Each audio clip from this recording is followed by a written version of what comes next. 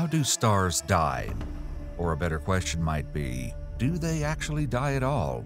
When we think about death, it usually means the end. But for stars, it's not quite that simple.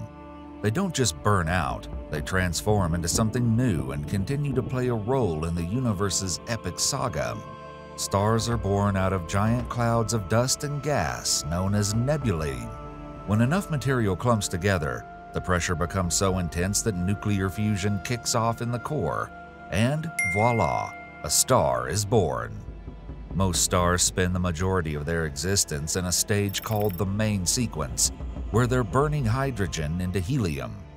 Our own sun is in this stage, and it's a pretty stable period in a star's life. But nothing lasts forever, right? Depending on their mass, stars can live from a few million to billions of years.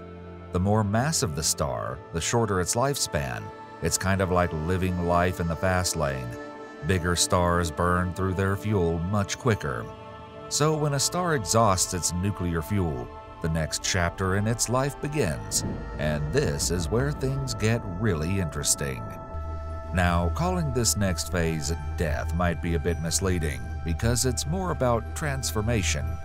For smaller stars like our Sun, this next stage is a graceful exit. They swell into red giants, shed their outer layers, and eventually shrink down into an area about the size of Earth.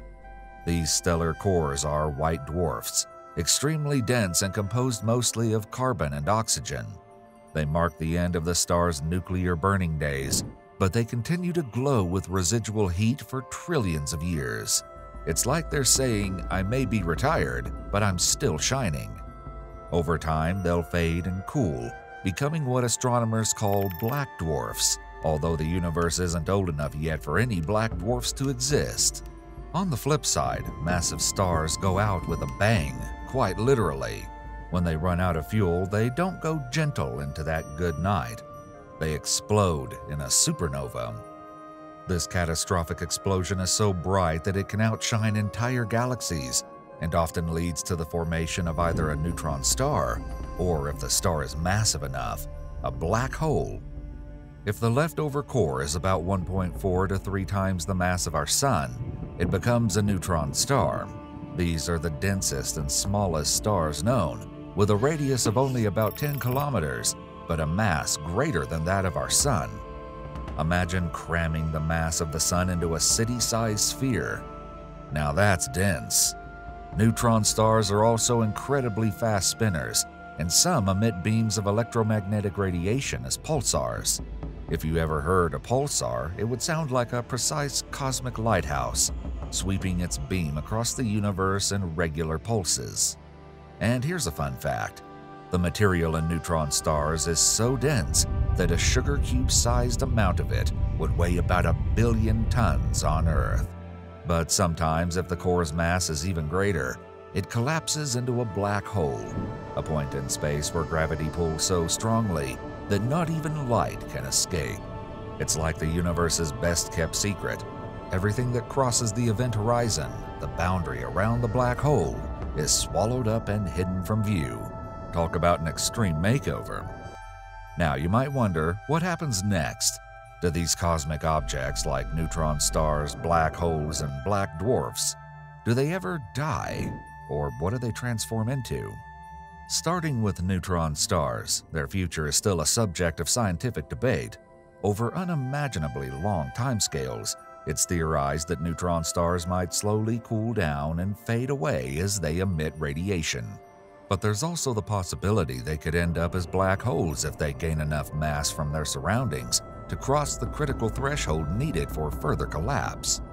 So, in a sense, their journey might not have a definitive end, just a slow transformation into either obscurity or a new form of extreme gravity. As for black holes, these might be the closest thing the universe has to an eternal object, at least within the current understanding of physics. According to theories like Hawking radiation, black holes could eventually evaporate over astronomical timescales, perhaps over 10 to the 100 years, a number so large it's hard to even comprehend. As they evaporate, they would lose mass and simply fade from existence, transforming their energy back into the universe. And what about black dwarfs? Since no black dwarfs yet exist, they are a theoretical future state of white dwarfs. We can only speculate based on our understanding of physics. It's expected that these objects would also slowly cool and fade away, radiating their remaining heat over trillions of years until they are essentially cold, dark stones floating through space. But what about the universe itself? Does it die? Current theories suggest a few possible outcomes.